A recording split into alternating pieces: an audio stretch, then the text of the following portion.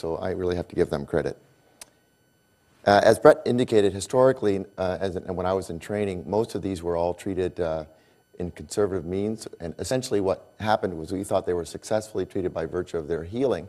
The problem was that these were all healing with a 100% malunion rate. And the issues were what that affected their ultimate function. Essentially, the interest or the intensity by which these were addressed by trauma centers was really advocated by this paper in 2005, which illustrated that perhaps we should look more closely at operatively treated fractures with respect to the return of function, and that was already illustrated by Brett. So we're going to talk briefly about the indications for plate fixation, the rationale, the plate type, and then lastly, plate location, and at the end we're going to have some cases to sort of illustrate this. Probably the rationale is best illustrated in this slide, which shows that the restoration of the morphology of the clavicle really is the critical thing in respect to restoration of length, because it provides the anterior strut or suspension for the shoulder. Essentially, the glenohumeral joint can be loaded more appropriately, and by virtue of this axial load, if you have the anterior strut intact of the clavicle, it provides the control of the shoulder and restoration of this tripod. Cosmetically, the fracture or the displacement of the injury characteristically gives you a local deformity that you can see here, which was illustrated by Brett as well, where you see this proximal migration of the medial fragment. And this essentially does not resolve. Essentially, it also accompanies a foreshortening of the shoulder girdle, which you can see on the AP view, especially on the bottom right of this patient's shoulder by virtue of the shortening.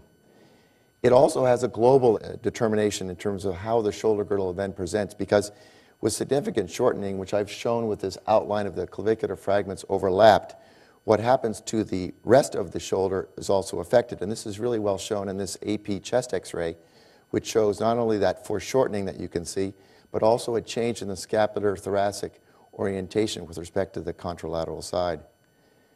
This is really well illustrated by a superior view of the clavicle showing where the shortening occurs, and you see this where that restoration of length essentially affects that strut phenomenon that we talked about earlier.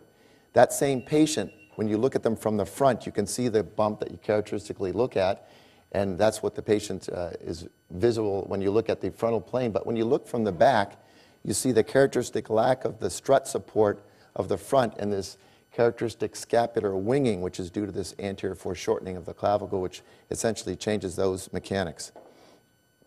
The key to success in this treatment with plate fixation is really, in some way, shape, or form, providing compression across the fracture surfaces.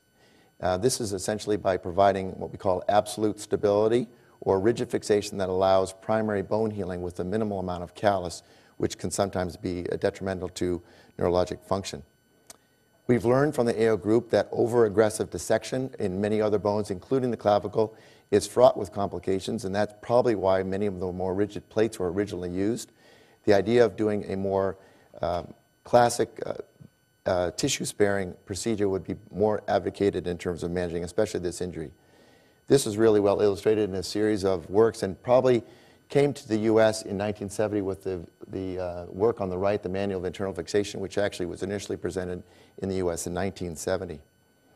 So we're going to talk about implants. Essentially what I think you should really think of as these implants should be tailored to the injury.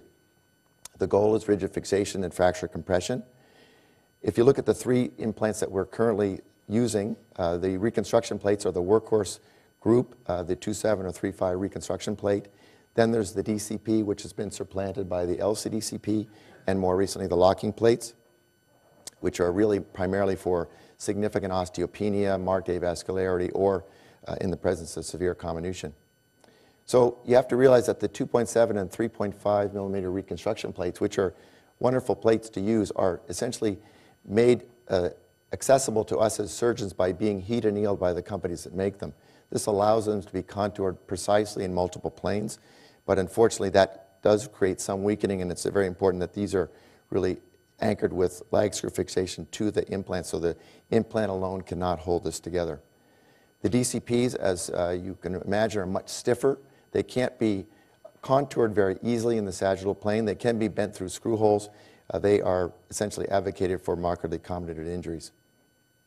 There have been a rash of companies now coming out with pre-contoured implants. The question is their utility. They are basically allowed to be placed superiorly, anteriorly, have locking components.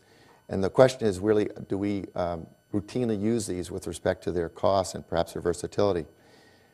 Jerry Huang, who's a faculty member here, actually wrote a very nice article in JBJS demonstrating, looking at a series of cadavers, how variable the clavicle is in all planes. On the left, you see the significant variety of the S-shaped curve of the clavicle, and therefore it would be very difficult to have one plate fit all of those shapes. And then when you look from the frontal plane, you see the superior surface also changes dramatically with respect to the various clavicle shapes.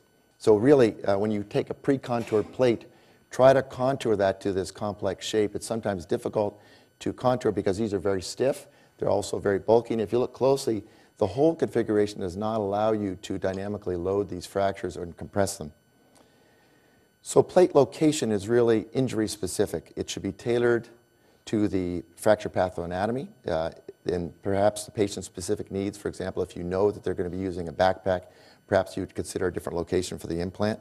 But it's really never a cookbook kind of phenomenon. Talking about superior plating, the advantages are that it's a subcutaneous approach. Almost always you can put a lag screw through the plate. Contouring is more intuitive because you're looking directly down on this S-shaped curve, and therefore you can more accurately, precisely contour the implant. The disadvantage is they are prominent, especially the thicker implants, and you are drilling toward the great vessels, and I think the critical thing is to be very cognizant of that when you're doing this procedure. The subclavian structures that you can see are in close proximity to the clavicle. You can see the subclavian artery and vein in the plexus, and in the middle third, those are right under the clavicle, and therefore plunging with a drill would not be advisable. The anterior-inferior plate became more popular in the last 10 years, largely because it's ideal for the lateral third, but we've applied this to other injuries as well. It is less prominent. It's ideal for the DCP because it can be contoured through the plate holes to accommodate that S-shaped curve from the front. The disadvantages are that it is a soft tissue stripping procedure with respect to the deltoid anteriorly, and you have to recognize that may change your rehab protocol afterwards. And if you look, this slide showing the way the anterior deltoid wraps around the front of the clavicle on the lateral side, how that would have to be taken down to put an anterior plate on. Here's a well-known patient of ours who, as a bicyclist, went over his handlebars, landed on his helmet, cracked his helmet, and had an ipsilateral scapular injury, which was relatively comminuted, as well as a scapular body fracture and a hemopneumothorax. And he was exquisitely uncomfortable in any attempt to move him because of the multiplicity of his injuries. And essentially, when he had his surgical procedure done, we essentially tailored the fixation. And as you can see, this is a plate that begins anteriorly and ends superiorly because this is the best advocated for his particular fracture pathoanatomy and allowing us to put a lag screw through the plate. Here's another example for a motocross accident in a severely traumatized patient with clavicular injury, humerus, open olecranon, distal humerus fracture, as well as scapulothoracic dissociation on the left side. The right side had just a clavicle and a glenoid injury, and the patient had all of his upper extremity injuries managed, including the clavicle. The right side was not treated. He comes back to clinic 2 weeks later begging for fixation of his right clavicle because that's the one extremity he could not use well because of the instability that was still present. Complications are essentially shown in this article, really showing that this is not a benign procedure. You really have to approach this with some trepidation and really understanding the pathoanatomy and how to address this appropriately. You can see that 103 patients, 24 patients had complications, which is really quite high if you think about the management of many of the other bones that we deal with. Complications with inadequate fixation are usually very early failures, and they are usually because there is not a solid fixation construct arrived at the end of the procedure. And here you see an example where there was no lag screw used. The distal fixation immediately becomes in jeopardy, and then the deformity recurs. This was managed with a completely different venue, and you can see the implant is now placed from the front because all the superior fixation was not solid, and this required a much longer implant with the anterior fixation. So briefly about operative fixation, then we'll finish. We've gone essentially away from treating these in the beach chair position to the supine position. We use an interscapular roll to allow the clavicle to become more prominent.